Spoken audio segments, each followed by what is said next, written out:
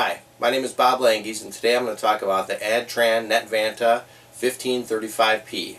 We're going to go through a quick feature summary, a quick comparison to the Phybridge product, and then a brief demonstration of the product in operation.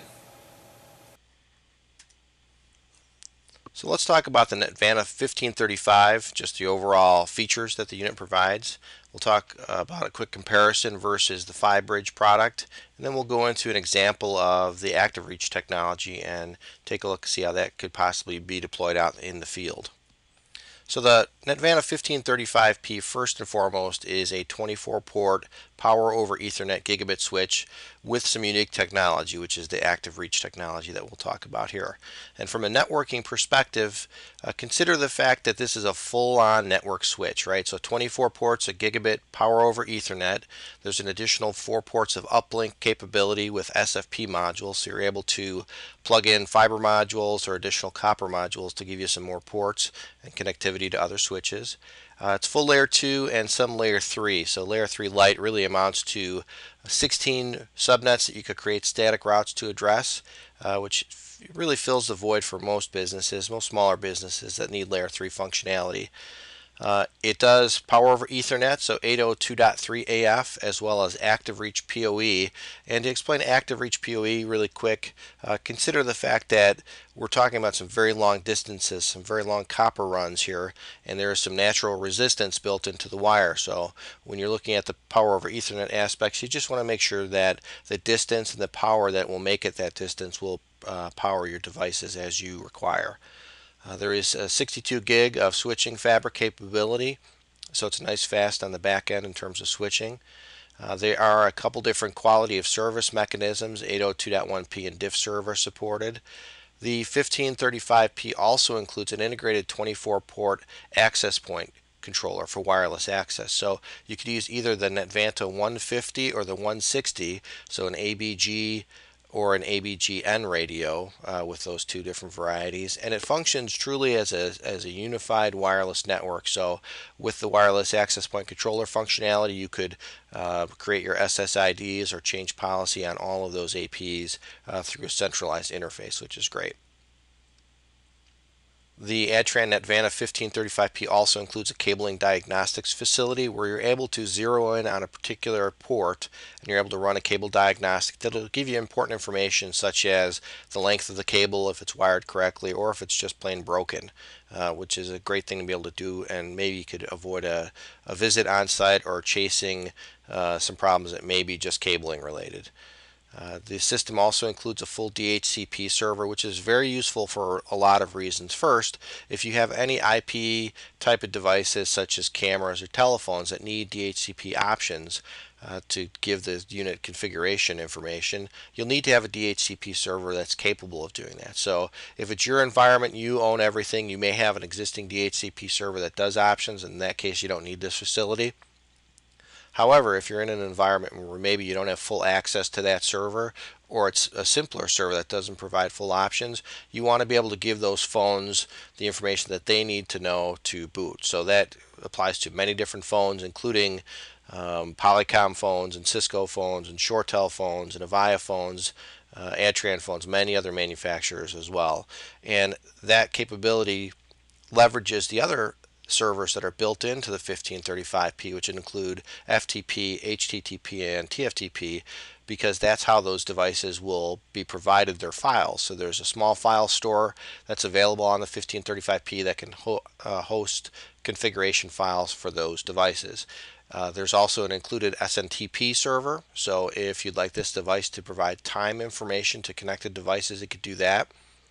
An additional troubleshooting facility is the port mirroring function, where you could have a port that's in production, but maybe you'd like to do a packet capture on that port. And with switching, all of the packets are directed to individual ports, and to do a packet capture you have to redirect that information to a port where you can perform the capture. So very useful in diagnosing voice over IP problems or just general network problems if you want to see. And then of course VLANs, you can have a variety of VLANs on the system, whatever you may need for a general network. So the 1535 has a technology called ActivReach, and what ActivReach does for you is it extends Ethernet beyond the normal boundaries of Ethernet. So if we look at our chart there, we have a couple different examples. One is in a pristine sort of lab type of environment. You're able to get 10 megabit performance over a single pair with PoE up to 1650 feet. And you could get up to 100 megabit over 4 pairs up to 1600 feet. The chart below, though, shows more of a real-world example that takes into account maybe some not perfect cabling, but you still look at 10 megabit of performance up to 1250 feet, and then a variety of different distances. It really depends on exactly what the cable and the connections are able to perform, but you can see it pretty impressively extends the distance that Ethernet is able to travel over a variety of conditions. When we talk about the 1535p, one thing that often comes up is a comparison to the Phybridge Uniphyer. And there's quite a few differences between the two platforms, and I'd just like to highlight these. First and foremost, the ADTRAN Netvanta 1535p is a network switch, and the Phybridge Uniphyer is not a network switch. They have one or two network ports, but the rest are dedicated to perform the long-distance Ethernet, like we'll show in our example. And I'd like to highlight that again. No, that's not a typo, because it's truly a very important differentiator. With the Phybridge product, your flexibility and the amount of features that you have is far different than you have on the Netvanta 1535p.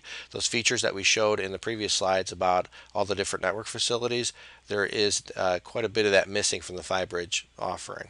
From a bandwidth perspective, a huge difference is the 1535p is a gigabit switch, so you could get gigabit or 100 megabit or 10 megabit as regular old Ethernet, and on extended distances you're able to get either 100 megabit or 10 megabit. The Phybridge product, because of the technology it's based on and how it operates, goes 25 megabit down but only 1.4 megabit up. So you can see, based on those numbers, you're really not going to be able to deploy Phybridge as a general network extender versus something that could be just used for phones, because phones don't require that much bandwidth. Speaking of phones and other devices that may require PoE, the Netvanta 1535p includes 370 watts of power. The Phybridge only includes 255 watts of power. So per port, you're really not able to provide enough power to support some of the hungrier devices that are out today with color screens and just more capability.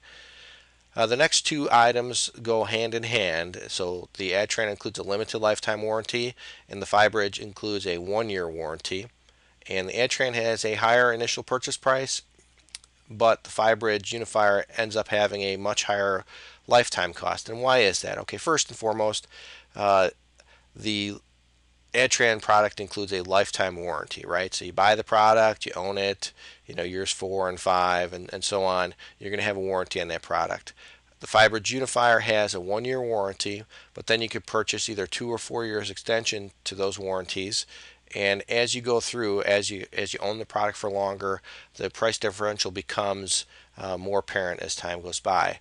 So even if you looked at the Phybridge Uniphyer as being the same product as the Netvanta 1535p, there would be a lifetime cost advantage for the Netvanta. However, the Netvanta is a much more capable and flexible platform, so really it becomes a no-brainer that the 1535p provides just more value than the Phybridge product does. And then lastly, I'd like to point out the difference in the company. So ADTRAN is a wide-range network vendor, and they have IPPBXs and they have voice gateways, a pretty large line of switching products, wireless offerings, and Phybridge has a much more narrow focus. They have extended Ethernet technologies, and as of today, it appears that they have 2 products, which is a 24 and a 40 port variety of the same type of technology. So as you're looking at making an investment or deciding to become a vendor for one of these different products, the ADTRAN is a better choice because of their depth of product and just the structure of the company having more products to be more diversified. So now we'll move on to the ActivReach demo, which is really to show that the 1535 with ActivReach can traverse long lengths of cable that may not be in the best shape and still provide enough functionality to operate your endpoints. And in our example, we are going over cross-connect wire with something called Scotch lock connectors going to a 1,000-foot box of category 3, back to the cross-connect wire and Scotch locks to a 66 block, and then through about 120 feet of house pairs, and then we go to a voice grade jack, to a voice grade cable, to the ActivReach connector, and then to a device. So here we've got a typical server room with some Cat 3 and Cat 5 110 blocks. And what we're going to show is the Netvanta 1535 connected to a Netvanta 7100 to provide some voice there. But the 1535 is connected to the cabling infrastructure using cross-connect cables, which is that stringy cable right there, just two wires connected to a Scotch lock connector, which is sort of a shortcut way to connect the cables to the Cat 3. And the Cat 3 cable there, we're using a single pair of wires, and that's a 1,000-foot box of Category 3 cable. And what we're going to do is go up and take a look, because it's cross-connected to another Scotch lock connector, to some more cross-connect cable up to the voice grade block that we have here on location number 2. And then from that location we have it connected at the end point with some standard voice grade cabling over to the ActivReach connector. You see it on the left, and then on the right side it's a standard Cat 5 patch cable. And on the media converter there we have the switch for power over Ethernet, and that's how ActivReach knows whether to send PoE. And here we have the phone. It works well, except for me not remembering the voicemail box number, but as you can see, the phone functions fine.